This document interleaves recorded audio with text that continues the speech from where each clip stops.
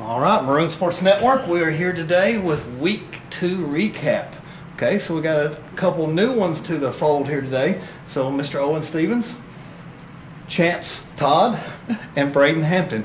Guys, thank you for joining us. Let's do a recap from last week first. You know, the first thing we talked about, and Chance, I'll talk with you since we had you on the broadcast last week, but, you know, we really wanted Danville. But then it seemed like maybe Danville really wanted us because I reckon that they were throwing some heat, so we got shut out 5-0. So give me a little recap of the Danville game. What we give up? Trey came out and pitched a heck of a game. Trey Hornsby? Yeah, out in the cold.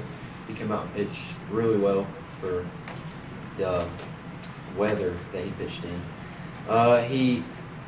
We gave up, 4 hits, 2 home runs that really cost us, which we played on their small field. So just to their advantage, and we could have used it to our advantage if we could have got our bats going, but we didn't. He come out and threw Brady Baxter, right? Yeah, and he was throwing it all around the strike zone. I think he threw 8 balls on that one. Yeah.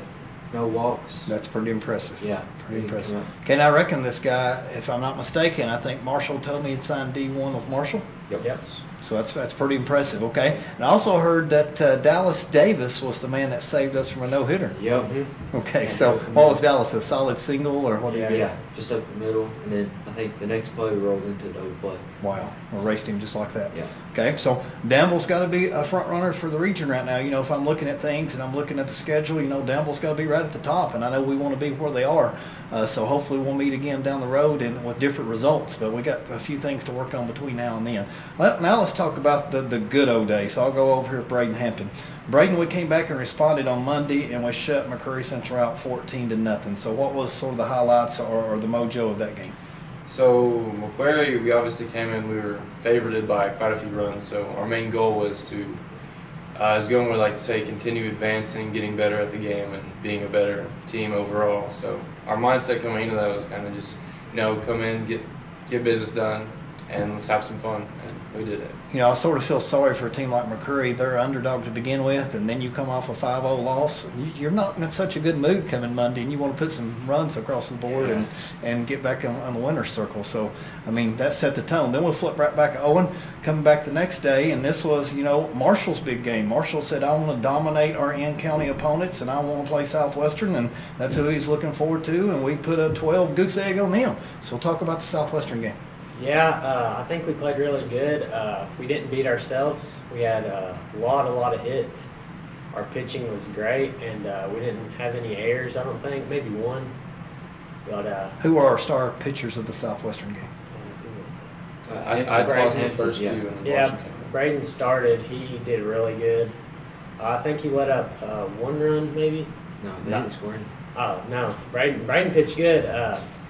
But, I mean, I think we played really good because we didn't beat ourselves. Coach is always talking about how we just can't beat ourselves and we have to advance in the game and get better. So Now, was that a 5-inning game, or how long was the Southwestern game? Yeah, it was 5. Explain to the people that don't really know that much about baseball, how can you call a game off earlier than 7 innings? So it's 15. If you're up by 15 runs after 4 innings, it's run rule. It's over.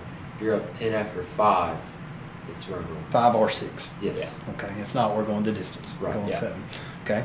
And unlike college baseball or Major League Baseball, we got 7 innings in high school, so the game's a little shorter, fans. So get out there and watch them. Games usually start at 6 o'clock as first pitch, correct? Yes, so we got some games coming up here soon. We follow that game up, and we'll go right back to Chance here. Chance, then we come out and we just murdered Lincoln. So they didn't put it on the app yet. Was it 13-0 or 13-3? 13-3. 13-3. Yeah. 13-3. So let's talk about the Lincoln game from last night, a cold night.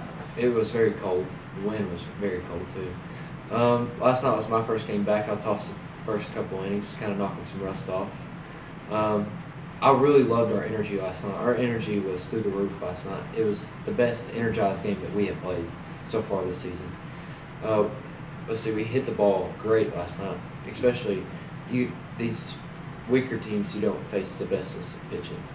You got to stay back on your back leg and don't chase the ball, which I'll admit it, I do it sometimes too. You get too happy and try to swing out in front of your front leg.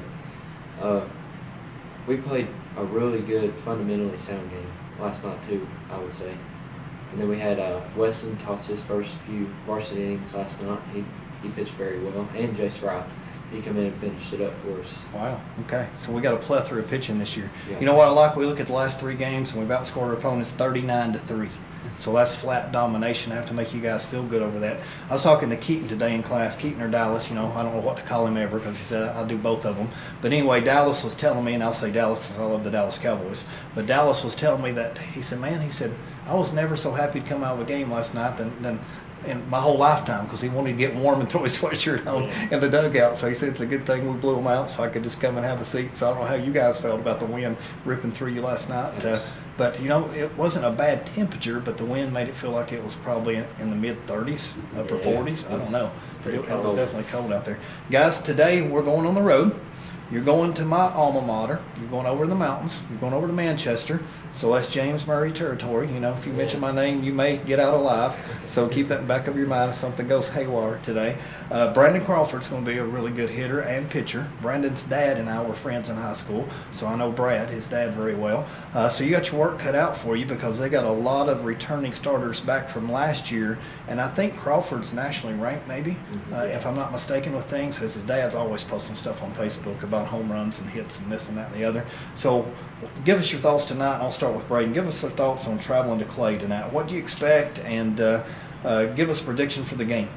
Well, I think Trey's on the bump, right? Yep. And Trey's been pitching phenomenal lately, so I'm expecting him to come out, throw just as he does.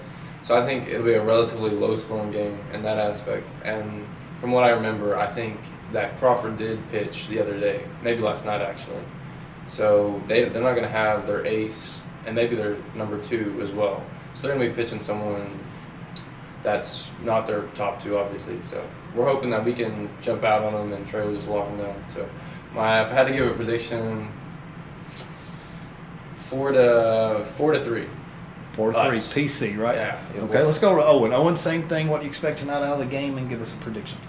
I don't know. It's a long trip up there, so I think we're just going to get on the bus. Listen, Owen, 1 hour and 5 minutes you can be parked and off the bus. And I know I made that trip many a time, so I'm not going to say it's a long trip. Nah, it ain't too bad, Okay. but we're going to go up there. We're going to kick some butt, I think Trey's going to throw great because he's thrown in the cold, and he just does just as good as anybody out there. I say it's going to be 7-2 us. Wow, okay, bringing the heat. Okay, I like it, Owen. Okay, Chance, how about you? Like Braden said, that I'm pretty sure they threw their top 2 guys last night against Whitley County, and Whitley County threw their ace, which we have on our schedule for tomorrow. So that's going to be a big factor in the game, I feel like, because we have Trey on the mound. He's throwing great, threw great in the cold and Danville, other than those 2 hits, which were probably not even home runs, but Flyouts get on in that their topic. ballparks, okay. Yeah. And I feel like we're going to go over there. We have something for them. They beat us on our field last year and beat us there last year. 2 close games, I think. Yeah. Yeah, so I think we're going to come out. I'm going to go 6-4 us. 6-4 us. One thing I like about your baseball and softball most of the time, it's always home and away. So I like that you get to see the team twice. That if something goes wrong the first time, then maybe next time you get Clay's ace. Who knows? But today we got Trey going out on the mound. And will you guys sort of tell me our pitching rotation? Like for instance, who generally gets the start? What's our order of pitchers generally? Basically, it depends on how many pitches you throw. But usually you have 1 start a week. But Braden got out of the Southwestern game. He might get the start tomorrow at Whitley County. So if you keep your pitch count down and we get on top fast, you're done. You can have another start at the end of the week. So what's the general rule in baseball? How many pitches are you allowed to throw? It's 125 and you have to be done. At the pitch of 125. 125 a week is the max. Right. Or per game. Yeah. You're usually trying to keep it but sub 80 though. Yeah. That's if you go above 80, then you're going to end up 5-6 days of rest. But if you can keep it below that, then you might be able to pitch twice a week, and that's what you need whenever. So that's why it's so important to throw strikes and not throw balls and get deep in the count. Yeah. With things. Okay, gentlemen, a couple last questions. We'll get you out of here because we know we got Fellowship of Christian Athletes today, and you guys are all examples of that in the classroom and school. And man, what some great students here at Pulaski. I'm so fortunate, and I can't wait to get out there and cover you guys on Maroon Sports Network. But, you know, we put up 39 runs here over the past 3 games, so I'm excluding the Danville game because it's still 39. But who has been swinging the hot bat here in the last 3 games? Now, also multiple people if we look at this, but who have you guys been impressed with? Owen? I think right now Jace Fry's the man. All right. I think his batting average is around 600, so I think he's. That's amazingly good. Yeah. Chance, same answer. I'm gonna go Mason Acton. Mason Acton. He's batting over 500. Now is he a sophomore? Yes, he's a sophomore. Last night he was piecing the ball up everywhere. Sweet. He had 2 doubles. 3 doubles. 3 doubles, and then in the Southwestern game he was a triple off from the cycle. Wow. So he's. That sounds like an excellent great choice. bat. I love it when we've got Yeah. multiple ones. Okay, how about you, Brady? I got to go with Steve too. Mason. He's just Okay. been absolutely murdering the ball. Last night we thought he hit one ball so hard I could have swore it was going 40 feet out, but the wind was blowing straight back and it bounced off the wall, I think, and he ended up getting a double out of it. Okay, guys, tell me a little bit, and I know I've got 2 pitchers in here. Owen, what do you play? Outfield. You're outfield, Yeah. so left, right, center. Yeah, anywhere else. Anywhere they want to put you for Yeah. that particular game. Okay, so I'll talk to my pitchers, and I got 2 pitchers here. Pitchers, do you always get to hit, or do we get to pull you for a pitch hitter in the game? Do you have to come out when you have a pitch hitter? Is it like it is in college, or is it different? I'm what they call a PO, so I don't hit hardly at all. I get to have a little bit of fun whenever I don't pitch in JV, and I get to swing bat a little bit there, play some first base. But You're a nothing dedicated pitcher. Okay, Yeah, Chance, I think you do both. I do both. I hit and pitch. So it depends, honestly, on the situation. But personally, when I pitch, I don't like to hit, but I also love to hit at the same time. So when I pitch, I like to have my mindset straight on pitching. But I like swinging the bat too for our team here. You know what I think is a pretty cool thing about high school baseball? A lot of times you don't have just a Braden that's a pitcher and then maybe he sits out unless he's pitching. A lot of times your pitchers will then go play outfield, they'll play short, they'll play second, they'll play third, whatever the coach needs you. They'll mix you in and out, so you're playing every single day. Right. It's not like you're just playing that one day out of 5 or whatever.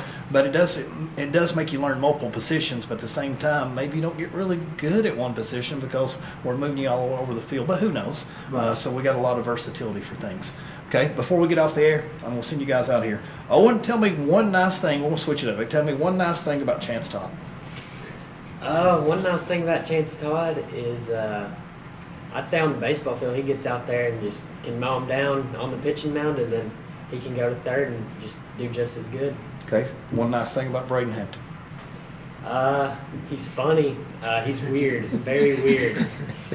He gets out there and he probably throws the hardest on the team. I mean, very talented arm. He has a really good swing too, even though some people say he's a PO. He hits him out at practice sometimes. Hey, Coach Mayfield, are you listening to this? Are you listening? Give our boy a shot. Give Yeah. him a shot. Yeah. Let him pitch hit in some of these games.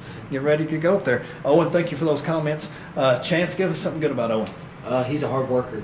He works his tail off in practice, and I've never seen him just half do something. He's always 100% in practice. Coaches love that. I'll tell you, coaches love that. One good thing about Braden. Well, he's a great teammate, and then I don't know.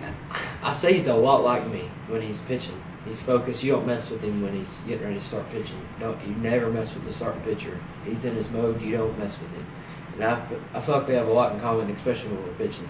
So you guys just get zoned in and don't talk to me because I'm focused on the very next batter that's coming up and I need to hit my pitch, what curveball, fastball, breakball, whatever it may be. But Yeah. I got to be zoned in. I love it. Braden, last with you. Good thing about Owen. Owen, man, I gotta say he was blessed to be left-handed. Or I guess he throws right-handed, but he swings left-handed, and I just love left-handed swinging. It looks so good. You know, Steve's got it too. I gotta stop calling him Steve. Mason swings Well, left-handed. Steve's his nickname for a Yeah, baseball yeah, team, Steve. right? So we'll just call him Steve. So, yeah, Heck, I mean, Steve. just left-handed. It's a beautiful thing. You know, when we get ready to call a game, I want to need nicknames for all of you anyway, Oh, so yeah. we've already got Oh, yeah. Steve's. Yeah. All right. So, last words. We've got Clay, we've got Whitley, and then you got 4 games at Bardstown.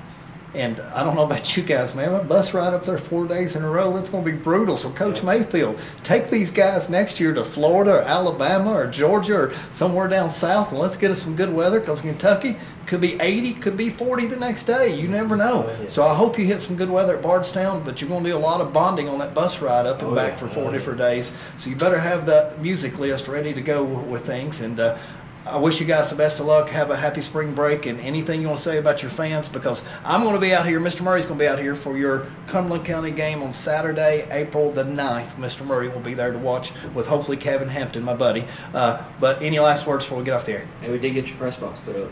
Sweet. Yeah. Press box is It's there. nice. It's nice. All right. We're over and out. Thanks, Oh, yeah. guys. Thank you. Thank you.